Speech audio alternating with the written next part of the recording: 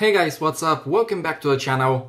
As usual, it's me, Ivan, and in today's video, I'll be showing you another really nice watch.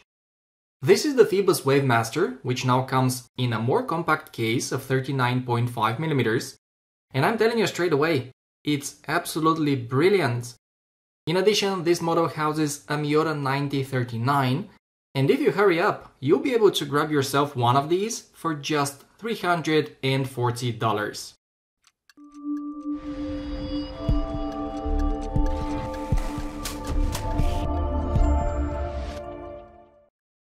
Before we start looking at the watch itself, I really want to put some emphasis on the price.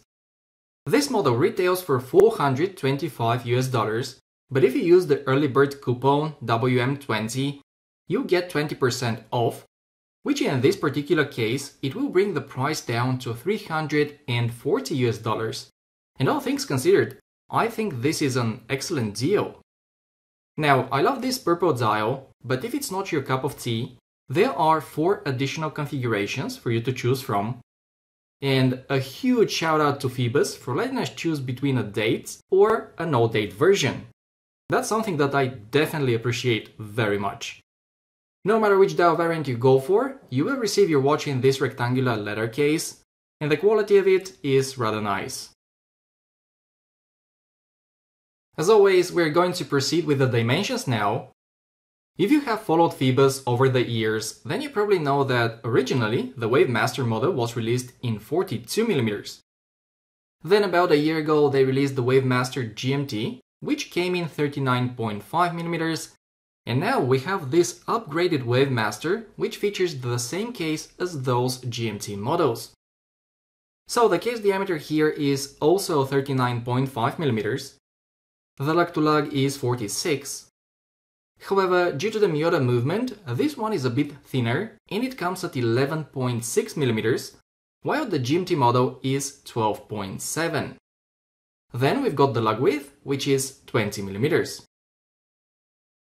On my 17cm or 6.7-inch wrist, this Phoibos looks fantastic in my opinion. It has a lot of wrist presence and the purple dial is really nice. It also wears extremely comfortable.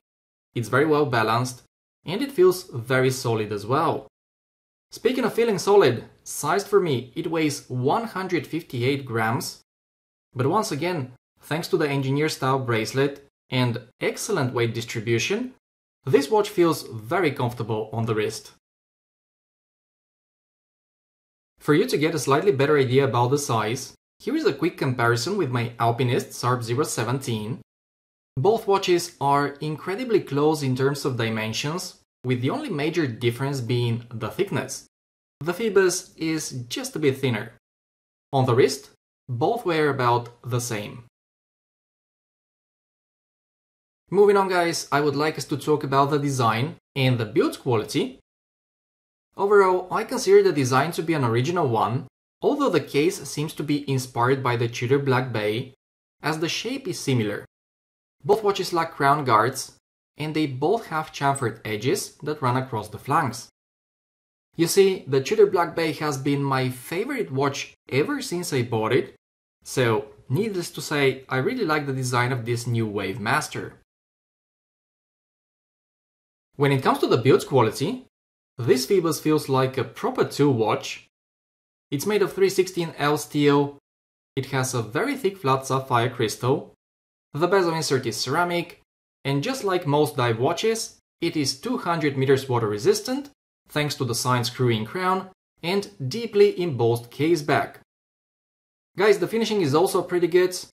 The whole watch is vertically brushed, except for those chamfered lines on the flanks that I've already mentioned. The bracelet is great, it's just as well made as the case. All the links are solid and they're joined together with screws. As I said earlier, it is the main reason why this Phoibos sits so nicely on the wrist. It has great articulation, and it balances out the watch so that it doesn't feel top heavy. In addition, it features an on-the-fly adjustable clasp, which is milled, and it gives you about 8mm of fine tuning. However, if one day you feel like replacing it with a purple rubber band that matches the dial, you can very easily do so by using the quick release spring bars.